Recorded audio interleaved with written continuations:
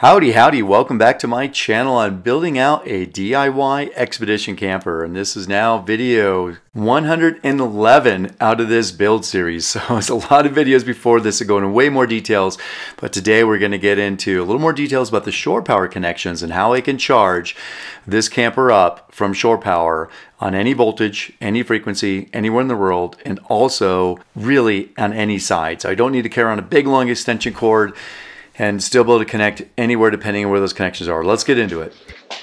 All right, so how do I do my shore power connections?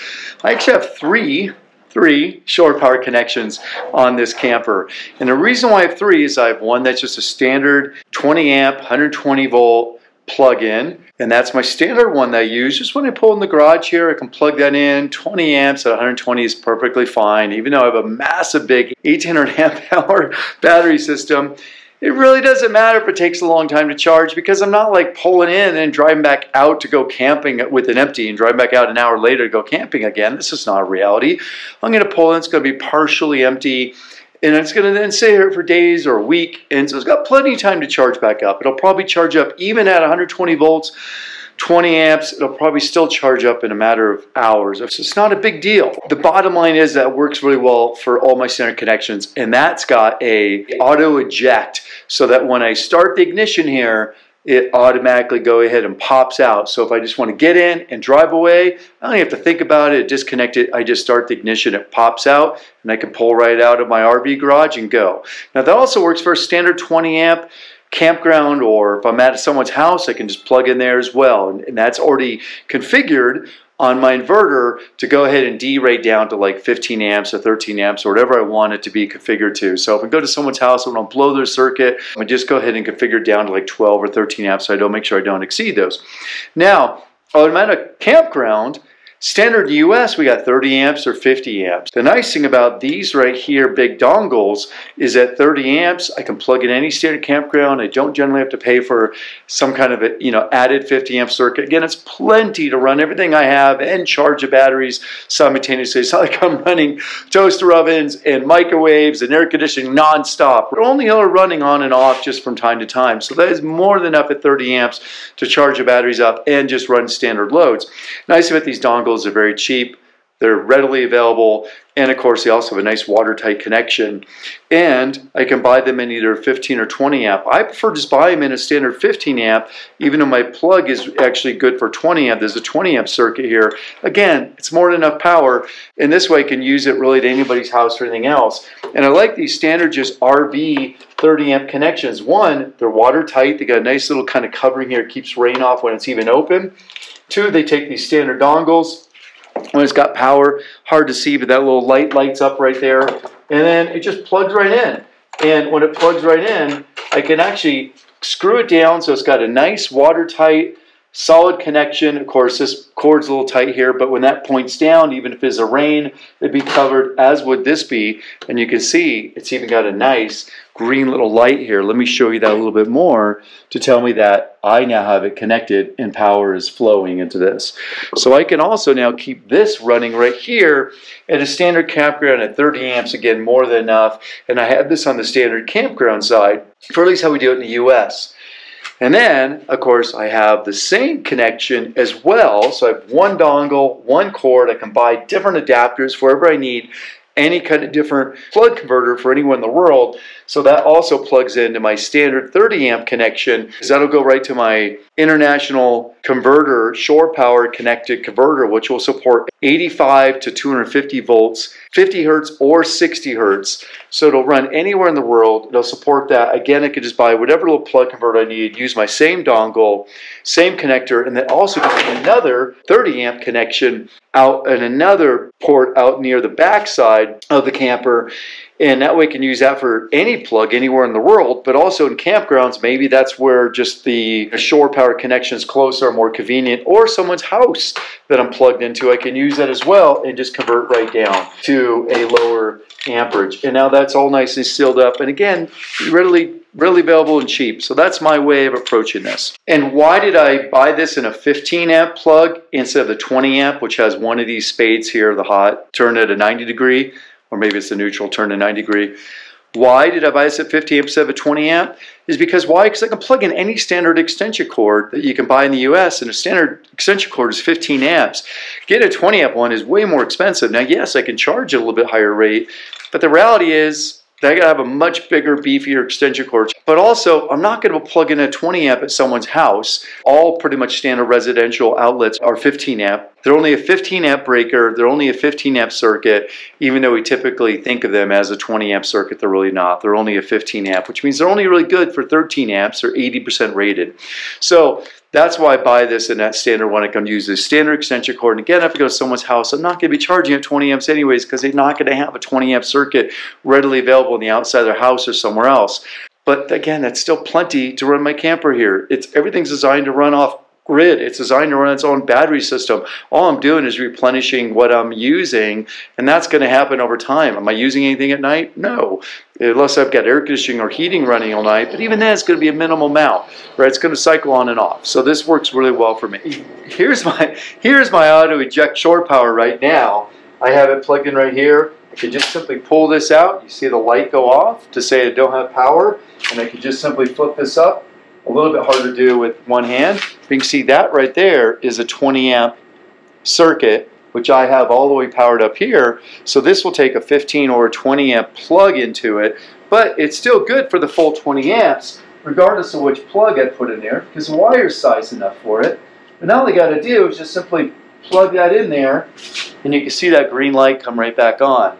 That green light now indicating that I have power there. By the way, these cables here are just some short jumper cables set up for some temporary stuff I've got going on. So now, let's go ahead and start the engine, and you're going to see this thing shoot out. And that's the auto eject when we start the ignition. Here we go.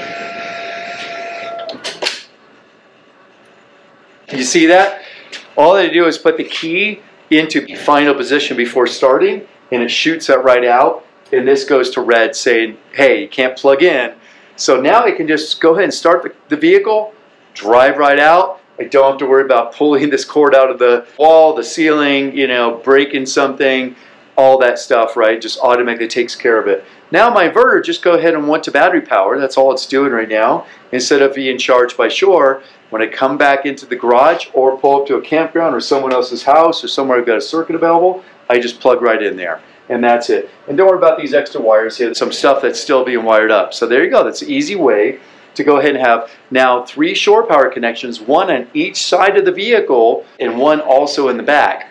The benefit of doing this one on the auto eject is that I'm not going to see this one when I get in the vehicle. I just want to drive away by myself. The one on the other side, the driver's side, which is right by the driver's door there, I'm going to see that's connected. So that's why that one's a manual. Makes it really easy. And that's the higher powered one. Because they're already expensive, and they only come in 15 or 20 amps. You get them at 30 amps, they go really expensive and all that. That works really well. It's all weather tight, sealed up, and they all go into separate circuits. This one and the one on the other side each go into their own circuit on the inverter, so they can control each one and regulate each one down on average separately. In theory, I could actually even charge both. I'm not sure if the inverter will accept both at the same time, but I could have both plugged in at the same time, be fine, because they're not interconnected with each other except in separate circuit breakers and at the inverter to manage it. And then my third one goes into a separate international shore power converter, and so that one will take any voltage. So I could use that here in the US at just standard 120 volts or 230 or 240 volts or even 208 volts. I could use it, of course, in Europe at 230, 240, 250, same in Asia, Africa, South America in a lot of ways, where those voltages are very common. And also I could use it 50 hertz in places like Europe or Asia where that is also most common. So it doesn't really matter where I am in the world, I could always plug into shore power, which is great because sometimes camped out in very rainy, snowy, cloudy weather somewhere for a little bit extended period of time, or if I have to go ahead and store it for a while, the great thing is any one of these 3 shore power connections will now keep the batteries charged, heating and air conditioning can run off it, the refrigeration. So I can park the vehicle as long as I need to, walk away, fly away, go do what I need to do, come back to it, and the battery system should be charged up. The heating and cooling I can keep operating. I can keep the refrigeration and freezer running as well as anything else I want to keep running. And the other benefit is all of them now also provide an auxiliary power output to the starter battery. So to keep the starter battery trickle charged, which is really key, so I know that when I come back, whatever little phantom loads are on that starter battery, now it's going to be charged up too. So I can come back, I can be able to start that up, I can start the house batteries are going to be full and ready to go.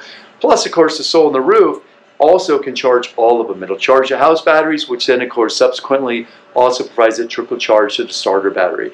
Now, if I need to, because the way I wired up my system, I have dual DC converters that go from 24 volt to 12 volt. So I can also, at a higher rate, instead of just a trickle charge now from my house batteries at 24 volt down to my starter battery at 12 volt, a far higher load. Or if I'm having a heavy winching operation, I can leverage the house batteries to help support that. And I also have the dual chargers that go from 12 volt to 24 volt.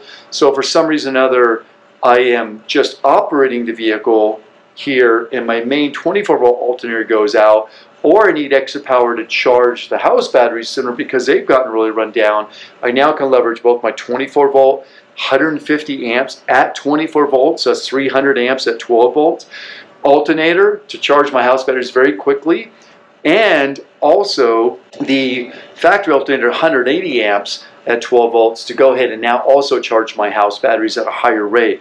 And or also all of those to support winching operations, or the 24 volt big air compressor if I'm refilling up all the tires because aired them way down, I want to get them aired back up much faster. I can keep that voltage really high to keep that air compressor running well. So it's got a lot of benefits in doing it this way. Plus I have redundancy. So if either system, 12 volt or 24 volt, for some reason a component fails, or I have to lock it out for maintenance or for some other issue, or I have a DC to DC converter fail, I've got a second one already there. Whether it's a fuse that blew or the converter blew or something else, I've got a second one, its own separate fuse, its own separate wiring, already ready to go. So I've got full redundancy of those systems in addition to the added capacity of each. It's a really nice setup. It gives me the ability to charge at a higher rate in either direction, as well as having that redundancy, and all the way down to even my shore power connections. So that way, just from an ease of running cables around the camper, wherever I'm parked, I can get power easily where I need to go. Instead of having to carry big, long extension cords, I can carry really just one extension cord, and I know it should be able to reach because I can reach it from either side of the camper or also the back. So I can back in somewhere or come up to either side and be close to where that outlet is to be able to plug in. Really convenient, really simple. That's how I'm doing it. All right, well, thanks so much for watching. I hope this was helpful to you and gave you some ideas for your expedition camper, whether you're building yourself or you're going to modify something that somebody already built for you. I've got a lot of cool things coming up, really cool things, a lot more that I'm excited to share with you all. Thanks for watching and sharing with others.